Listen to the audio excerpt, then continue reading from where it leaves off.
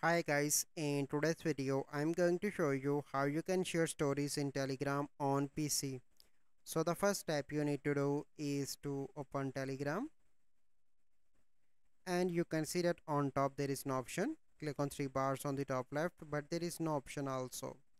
So here you can see an option of set emoji status. Click on that, click on unlock emoji status, and here you can see different premium features, and here you can see unlimited posting, priority orders, and this. So basically, if you want to post story on Telegram from your PC, you need to have this premium, that is Telegram premium. Otherwise there is no option to post stories. So if you want to post, you need to have premium, and after that you can see option here to post story.